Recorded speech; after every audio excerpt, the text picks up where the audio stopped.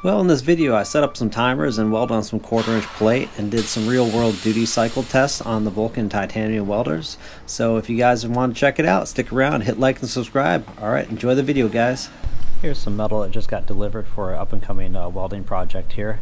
It's going to be a glue press.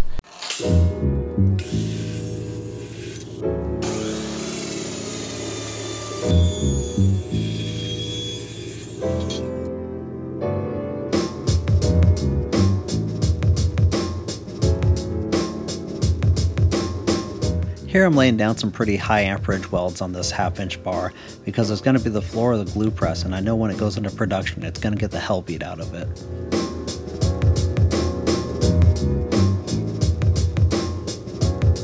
Looking over the blueprints for this, I realized there's a little bit of a measuring flaw from the engineer, but we got that straightened out.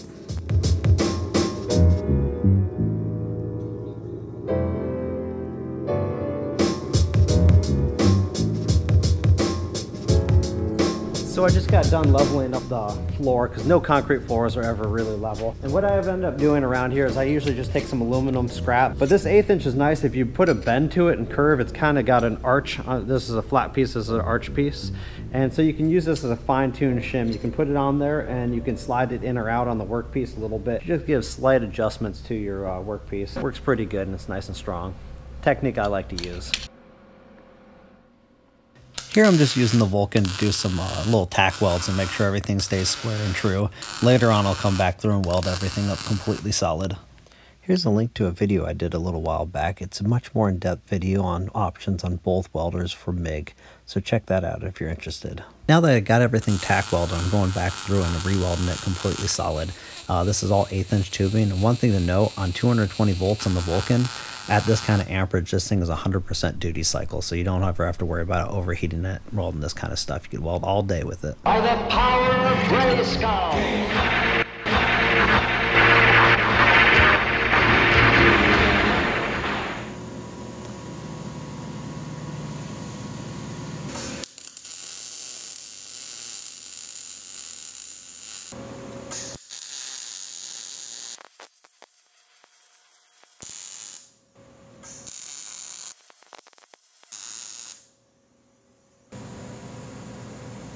Alright you guys, I'm going to be welding this 1/4" plate to 1/8" wall tubing here, and I got about roughly 240 inches of weld to put on here. I got the Vulcan Omni Pro set up for 1/4" metal, and we're going to start welding here. I got my timer. I'm not sure if I'm going to finish this off on this one shoot. We'll weld for about 10 minutes and take a break. I don't think it's going to overheat, but maybe it will. But I do think I might run out of wire sooner or later in here. I only got a little smaller spool on there. Alright, we'll get welding here. This timer system's a little ghetto for this camera, but I got my smartphone duct taped onto a wire brush here. Works.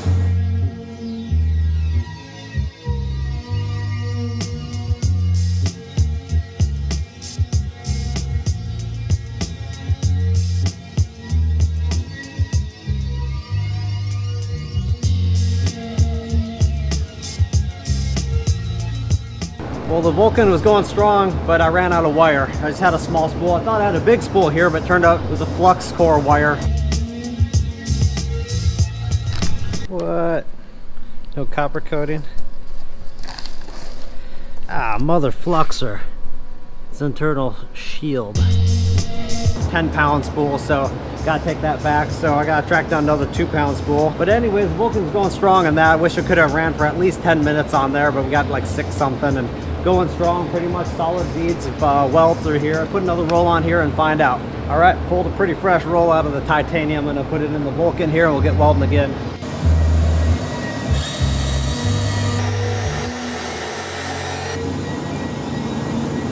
So we're gonna start up the clock again and get welding here.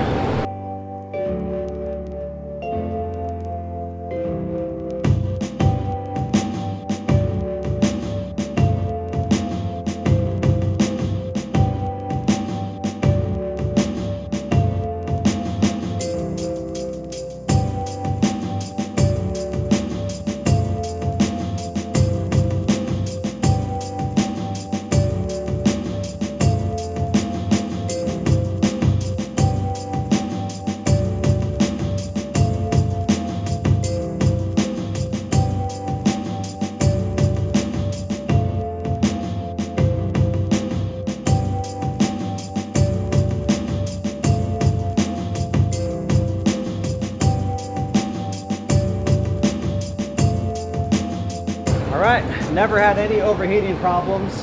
I'm gonna weld one more seam on here, and I'm gonna set the camera up here so we can see what kind of amps it was putting down for the whole time. But Vulcan did rock solid. I was kind of wondering, it was about 15 minutes of welding pretty much straight up. Only stops is between moving from one point to the next, and no overtemping issues at all. Pretty good.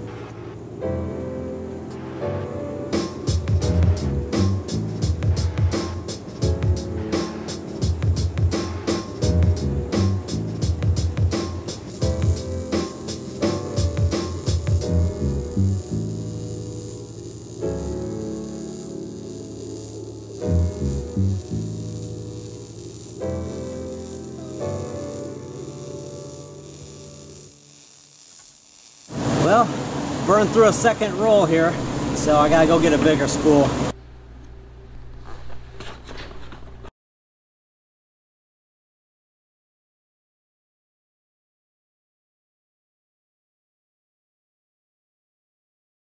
Alright you guys, I got the titanium here, I got the 10-pound spool of wire on it, and I got welded all this 1/8 inch box tubing together before I can start welding the 1/4 inch plate on the bottom. So I'm going to start welding here, and I'm going to bring you guys back when I get it all set up. Save you guys some boring video here. So I'm going to start welding. I'll bring you guys back when I'm ready to weld on the plate. We got the timer set up here. Again, that hokey chunk of wire brush with some duct tape on here. Got the titanium welder running now, and I'm going to try to weld through. I don't have a timer. I don't have a watch on me or anything. So I'm going to weld around about the same amount of time, hoping 10-15 minutes on here, and just stopping just long enough to get to the next spot I want to weld. So here we go.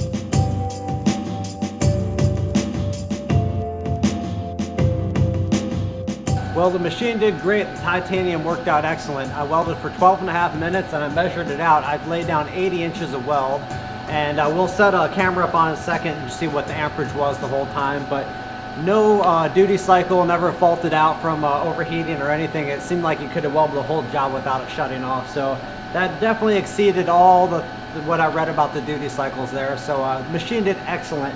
Just a reference of what I laid down there in 12.5 minutes. This tape measure is measured to 80 inches right here. That's how much weld I laid down on that 1/4 inch plate. And yeah, it did great. Like I said, my back's getting tired now, so I was gonna take a little break and then finish up the rest of this job here. But yeah, real world duty cycle here, you know. We got to run the Vulcan, or I got to run the titanium, and man, they both work great. I like the titanium a little bit more these days just because it's so light and packable. I thought maybe this job would falter on duty cycle, but it definitely had no problem with that. So I think for a regular dude around his house or farm, this machine's gonna hold up great. Both of them are gonna hold up great. I'm gonna set up my other camera here and get it recording. And the plan is we're gonna read what the amperage says on the front of this thing, and I'm gonna show you guys one of these welds I did here around the whole thing in just real time. All right, here we go.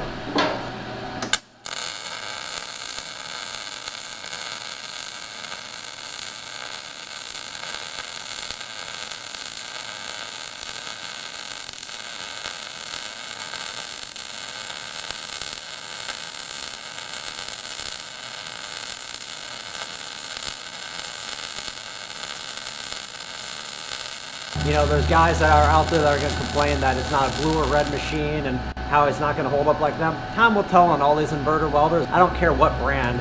I don't think they're going to hold up for a lifetime. You're going to pass them on to your grandchildren.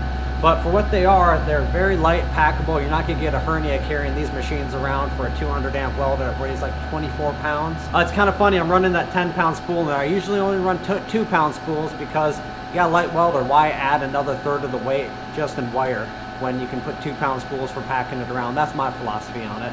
But with this job, it was crucial to have a bigger spool on here. But yeah, they are rock solid. They work good. The Vulcan I've had for about 1.5 years, had no problems with it so far. Titanium I've only had for a few months, no problems yet, but time will tell. I'll bring you around, we'll wrap up this video here, and we'll talk a little bit more about these welders, and then we'll finish it up. So to give you guys a perspective on welding on this, each one of these box beams with this plate here, I have to put about 50, give or take, welds on it, about 4 inches long. And in that last time lapse with the titanium, I did about 20. So I still got, 30 more to do. So I'm gonna get welding here. I'm gonna not do any more time lapse. I wanna get this job done. But I'll bring you guys back and talk about the welders towards the very end of the video here. All right, guys, meet back up with you in a minute. All right, you guys, got the glue press all wrapped up here. It's gonna be a pneumatic glue press. It's gonna have airbags in here for pressing glue wooden blocks that are glued up. And I got this done. This is actually one of 8 of these I have to build. So this one has about 65 to 70 feet of weld. So there's quite a bit of welding that should be done on these. And I used both these machines on the whole process and it worked great. So yeah, like I said, this is a real world review of duty cycles on these things. And I think they work really, really well. So had no problems with them overheating on these cycle tests on here. And I know some of you guys don't have 220 volts. I've had some people ask how they do on 110, 120 volts. So I'm gonna do one more MIG video after this of 120 volt duty cycle test and what kind of metals you can expect to weld on MIG, and kind of go over that side of things for some of you guys that don't have 220 in your shop. Granted, if you do have 220, I recommend using it. It puts less stress on the machines, and you can weld thicker metals, of course. But you know what? They work fine on 110. The machine won't let you weld past a certain point if you're asking. You're not going to weld 3/8 of an inch steel on 110. You're going to be limited probably 1/8 inch or so. We'll go over that a little more in the next video. And after that, I have some interest in stick and TIG for the multifunctions on here, so I'll be doing a few review videos on that as well. So if you guys are interested, subscribe and hit like, and stick around, check out the other videos. See you guys. Bye.